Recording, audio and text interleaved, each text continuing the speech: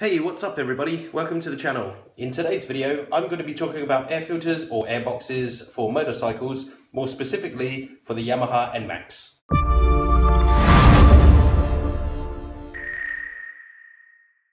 So it's important that you understand that this is not an installation video. We're not going to be showing you how to install or modify anything. This is just a discussion video where we're going to be talking about aspects of airboxes, what they do, what you can do to modify them, or what some people do to modify them, what kind of characteristics it will have after you modify it, covering the topic of air filters and airboxes in a general way so that people that don't understand them or don't have too much knowledge about air filters and what they do on motorcycles, scooters, or in this case the Yamaha Nmax, you get a better understanding. We are going to treat this as a video for beginners as well, so if you know absolutely nothing about air filters or airboxes, that's great. This video is probably for you. If you already know everything and you're kind of trying to find out a lot more deeper aspects, there's going to be a lot of stuff in here that's not relevant to you because you already know this. But bear with us, here we go. What is an air filter? What is an airbox?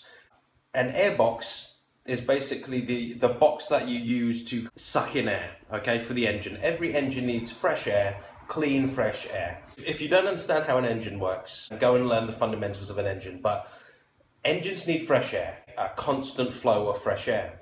How that works is it sucks in air through an air tube, which is usually fed into an airbox. So this is the airbox. On the airbox, there should be an air filter element, which is, in this case, the silver portion, the grate you can see inside there, which filters out elements, okay? So the box is designed to keep moisture, dirt, and any foreign elements outside, so it filters that out, and then it sucks in after the filter element. You get fresh air, which is fed, it's kind of dark, sorry, there's an air tube there that feeds straight to the engine, okay? And that's what the airbox does. Now, we're going to have a look at the design of the airbox, okay? How does it do that? You know, surely if it rains, there's stuff's going to get in there. And if it's sucking in air, surely there's dust, dirt, and things like dead leaves and debris everywhere in the atmosphere. And if you're traveling on the road where every vehicle in front of you is kicking up dirt, surely it's going to suck in the dust and stuff, right? So we're going to have a look how it stops that. How is it designed on this scooter to counteract that? Let's have a look at where the air actually sucks in from this air filter. Okay, this entire section is an airbox. It is very, very large. This is just the front cover of the airbox, okay? So anything on this side is unfiltered. Now, this is where it sucks in air, okay? Not from any of this section here, but it actually sucks in air from the bottom here, as you can see along there. This is actually, there's a very narrow gap, as you can see, just there, and a bit of a bigger gap here, and a bigger gap here. Now what this section is here, is this is a CVT cover, okay? The CVT is there, and it sucks air in from the top of this CVT. Now the reason Yamaha have designed it this way is because if they put it anywhere else, it would have sucked in air from, shall we say, a more vulnerable position. For instance, if rain is coming down here, you're traveling in this direction, rain's going to be hitting it this way, okay? So all the rain's going to be hitting here, hitting here, hitting here, and the main plate, and it coming down here and dripping, hopefully dripping off before it gets to this section here, or this is probably going to be wet, and it's going to be sucking air from here, okay? So as it does that, a little bit of moisture is going to be going up, but it's not directly impacting the rain. The CVT box is hot, okay, which is why there's a cover there. Now, if you don't know about air, fresh air and engines, the cooler the air, the better, okay? So, because colder air is denser, therefore it adds to power, basically. You can have a slightly better engine. This is only a scooter, so I wouldn't worry too much about this, so that's probably why this is designed this way. If this was something like a performance bike, like a race track bike, the cooler the air you can get, the better, which is why on most sports bikes, air filter elements are usually up front further, okay? But on the scooter, it's kind of like a point that you don't have to care about, okay? Just because it's sucking in warmer air, it doesn't mean your scooter's going to be super slow. It is the difference between nothing. You're not going to feel it on the scooter. The air intake is literally just above the CVT cover here. There's this small section here and small section here. That helps keep out all the dust. So any dust and debris you've got coming from this side, it's not going to be ramming into it. Okay, the bike is going to be going that way, but nothing that it hits is going to be sucking in here. It's literally sucking in from what I would call a dead point, because this is all going to be stable and not moving in correlation to that. So it's sucking in what I would call a slightly more safer position of air. So it's sucking in from here. Obviously, if it's raining, this part is going to be wet, containing some moisture, some rain there. So when it sucks in, it is going to suck in some moisture from here. Now, if that happens, there is a countermeasure which this box is designed to use. I've removed it on this one, but I'm going to show you on the original box how that is. So as you can see, this is the Airbox cover, the same one, the see-through one that you just saw, but this is the original one, so it's not see-through. And I'll show you the design of how they design this. It's really quite clever, but it is kind of common on most scooters. What I mean is a lot of manufacturers of scooters have adopted this kind of design. I don't think Yamaha came up with it. I don't think it's like a Yamaha specific design. It is just, I guess, the most logical solution to try and keep out dirt and moisture. Okay, so as I just said, it sucks in air from the bottom. That's this section here, okay, on the cover just now, as you've seen. This one has been removed. I'm just gonna turn it over so you can see the inside of the design there. Now, as it sucks in air from the bottom here, air goes up through here and comes into this little section there. I'm sorry if it's too dark, but this is the best lighting I've got. Okay, so this is the air tube, or the snorkel, that is inside here. And snorkels are usually incorporated into designs of airboxes or air filters or air filter units to try and keep out or direct moisture, okay, and the dirt. So this is inside here. It's usually installed there. There's a little nipple there, which is to make sure you have the correct orientation of the snorkel, which is here, just like that, okay. There's a specific orientation to it because there is a cutout on one section there, and I'll tell you why that's designed that way, okay. Normally it's like this. So as you can see, it is sucking in air through here. If moisture and dirt comes up through here, it'll be sucked through here. Obviously, this is a choked section or a bottleneck section, which means air might be flowing in a certain speed from here, but once it gets to here and it's choked, it's going to be a lot faster coming through here because the same volume of air needs to get through this part in a shorter amount of time, because obviously the area is smaller. That's going to create this to make the air much quicker. Okay, it in a sense speeds up. I know it doesn't speed up, but the speed of the air coming through here is going to be a lot faster. And what that does is, if there's moisture, okay, water or dirt, which has been sucked in, it's going to come through here, and because of the accelerated speed, it's going to fire out, okay? And the reason for that is, there's a cutout here on here, it's going to fire out because it needs to not just come in and drop, it needs to be fired out to this section here at great speed. And they've put a cutout here so it just doesn't fire out here, it also fires out that way, okay? That way, into this part here. This empty, smooth part. And this part's sloped here to allow the moisture and the dirt that is picked up to hit there, and then dribble down, okay? And this part is specifically designed with a dip, in a sense like a cup, to try and hold the moisture or dirt in that section there, or debris, okay? And if you look very closely, right in the bottom there is a hole, and on the hole there, on the other side, is this section here, this little part here. And normally there's a plastic nipple that is connected to there, and any moisture that you have, you can squeeze the nipple and it will come out, okay? And I'll show you where that nipple is on the actual Airbox now. And this is the nipple here, as you can see. So if you've got moisture that's been collected up on here, what you do is you just squeeze this nipple and it creates an opening there, and all the moisture comes out, okay? And that's the design of the Airbox. It's pretty ingenious.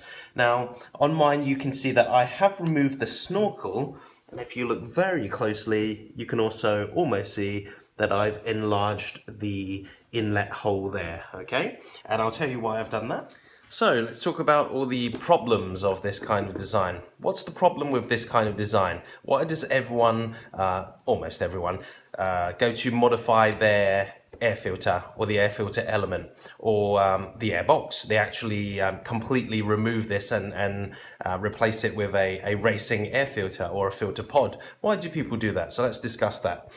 First of all, The countermeasures, as you've seen, the countermeasures in this design to try and keep out the dirt, the moisture, foreign bodies, anything out, and keep your bike in tip-top condition, it is very constrictive. Okay, it is very constrictive with all this redirecting of the air and making the air travel a certain path and then hitting, rebounding, and then hitting jagged edges. The airflow is not going to be very smooth. If the airflow isn't very smooth, it's going to be not as efficient. Okay, so what that means is, let's say it can suck in normally without all of this. It can suck in this volume of air. Once you incorporate all of this restrictive countermeasures, it's probably going to only suck in half that. Okay, so that means the engine is having trouble breathing. The explosion, okay, or let's say the combustion of the engine, everything should be calculated perfectly. So let's say if you've got, say, this amount of fuel, you need this amount of air, which will create this amount of power. Okay, if you take out the air, it's not going to require, if you halve the air that it can get, it's going to not require that much fuel. It's probably going to require a lot less fuel to match the air, so the explosion is going to be smaller, or the combustion. Okay, I shouldn't keep saying explosion, thus making less power. Okay, so the same engine, because the air has been restricted, it is making less power. If you don't do that, if you don't control the fuel to the air, then you have air-fuel ratio problems. It's either going to be too rich or too lean, the mixture. You need to get that kind of spot on. So as I said, with the problem with this is a lot of people think, okay, so this is constricting it, making it incredibly difficult to breathe. All I do is make this easier breathing, remove all the restrictions, and then it'll get a lot more air, and then the bike will breathe more freely, and then you get more power, right? Well, that's kind of not how it works. Because the manufacturers have matched the air to the fueling, if you play with the airing, okay, the amount of air it intakes, you then also have to play with the fueling, how much fuel it injects. So in basic terms, if you play with the air intake, you may have to play with your fueling, which is depending on what bike you got. Usually, let's say it's fuel injected and controlled by an ECU, you probably have to play with the ECU or play with the fueling in some kind of way, which is what I've done on mine. But let's talk more about this. So in what ways can you change this? Back in the days when I was a kid and I was playing around with little motorbikes or very small CC bikes just for fun, a lot of the guys that I knew that couldn't afford many mods and literally scrounged up as much and saved up as many pennies as they could to buy a bike, they didn't have any money to modify their bike. So a cheap mod that they would do would be to Swiss cheese the airbox or drill loads of air holes in the airbox in the attempt that it would, not on the Nmax of course, on a very, very old bike from like the 80s and stuff, in the Swiss cheese the airbox, making loads of inlet holes in the attempt that it would suck in more air. Believe it or not, on certain bikes that did work. It did happen, you know. They because the inlet hole was so much bigger, it could suck in so much more air. That's kind of changing the amount of volume of air it can get in. But they didn't play with the fueling, I don't think. They didn't rejet or anything, so it really didn't make a difference. It made a different sound, which was pretty cool. I don't mind a better sounding bike, you know. But you've got to match these things, okay? You can't change the aspects of one area and not change the other. So if you play with the airbox, try and adjust your fueling to match, okay? So one of the ways is to adjust how much air it can get. That is changing the inlet hole. In this case, you could take this cover off and completely expose the air hole. That will make it slightly better. But then again, the more you change how much air can get in, the more you risk more debris and more moisture getting in. One of the things that people do is changing the filter element. Most standard manufacturer elements you get are paper ones, sometimes sprayed with some filter oil just so that it can catch more stuff. Those are pretty cheap. It's almost like a cloth-like material. It's not just paper, it is almost cloth-like. Those are very good at keeping out contaminants, very good at catching moisture if ever any moisture gets in, and pretty easy to replace. You just go back to the manufacturer and say, I need a new air filter element for my bike. If you change that, you can change that to an aftermarket one, okay? Like the one I've got on my Nmax is made of steel, and it is very free-flowing compared to the original paper one. Again, if any very fine debris got in there, like dirt, incredibly soft and fine dirt got in there, it would have a hard time filtering it all out. So I have sacrificed the efficiency of the filter element for performance. It's sucking in more air, breathing much more easier. I've removed the snorkel, but I do risk, getting more moisture and dirt in there, okay? That's one of the things you need to think about. If you go further than that, take it one step further, you can actually replace the whole airbox with an air filter cone. It kind of looks like a cup, and all of the sides are made from a filter element. That doesn't have a box. It literally just, you remove the whole air filter box, this whole box here, and then you literally screw on the new air filter, the cone filter. Now, people say, well, racing bikes have filters like that and they're fine. The one thing you need to understand is a racing bike is designed to have, this is a scooter, so I don't even know why I'm talking about that, but I'll throw this in there anyway for those of you that are curious. A racing bike is not designed to commute to work in the rain. Racetracks are normally pretty clean, free from dirt. If it rains, it is for that one day only. If you run your bike with one of those, like a cone filter only, in the rain, in the dirt, every day, you will eventually get a lot of moist and a lot of debris in there. It's just the way it is, depending on the placement of the cone, obviously, but normally they're quite exposed to try and maximize airflow. They have one purpose, and that is to suck in as much air as possible to make sure you are getting the maximum horsepower at all times. At the same time, trying its best to keep constant airflow while removing debris and moisture and what have you. So hopefully that's cleared up a few things.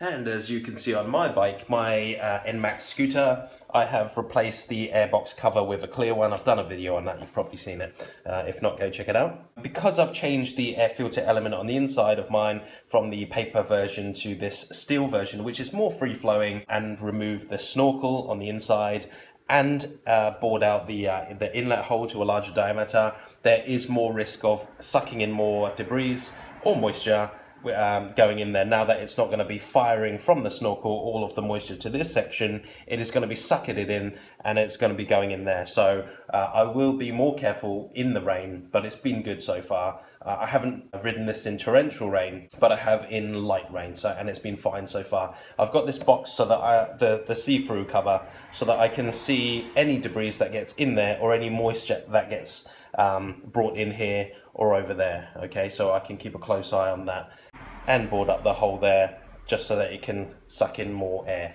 Okay, again with the filter element, the free-flowing filter element there, without completely removing the box, which I think it would be probably not very beneficial to the running of the scooter. Now I have bored this up to 180 cc's. That's coming up from, well, I went from a 125 to a 155 and then bored it up again to a 180. Including the air filter and the element and the way it's set up now, it did need a fuel controller, which I have installed here, as you can see there. It's got my fuel controller. It was running very, very horrible. Okay, the Nmax was running very, very horrible with the standard stuff installed. Okay, it was just horrible.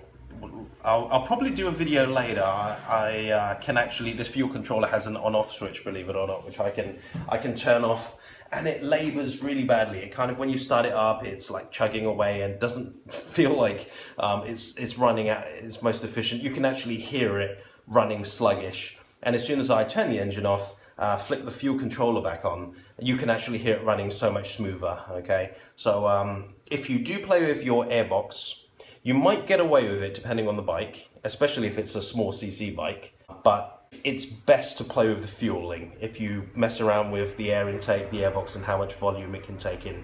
Now hopefully this has clarified a few things to people out there. I mean, I started off not knowing anything about bikes. I just played around with bikes all my life, but just because I was playing around with it doesn't mean I knew a lot. There were many questions for many years, and a lot of kids these days that get into scooters or mopeds or whatever, or motorbikes, they think, oh, you know what, the first thing I'm going to do when I get my little motorbike is I'm going to change the air intake, because that's where it's going to suck in more air, give me more horsepower.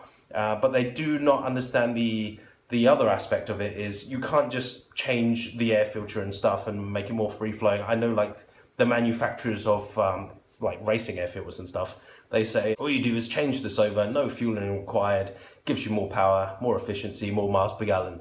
That is probably true, but the engine could do with a bit of tweaking, okay? The fueling could do with a bit of tweaking just to run optimally. If you truly want the benefits of sucking in more air, play with the fueling, just to get it running correct, okay?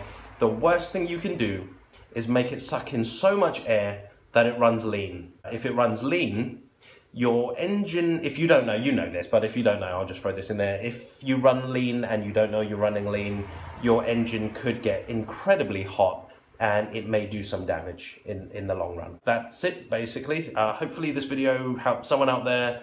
I just thought I'd put it out there because this question comes up quite a lot. It's quite a beginner's point, but still, it catches some people out. So hope you enjoyed the video. It was just a bit of my time. I don't really mind. Actually enjoy sharing information whenever I can. But thank you very much, guys, for checking out the video. And this is Astro signing off.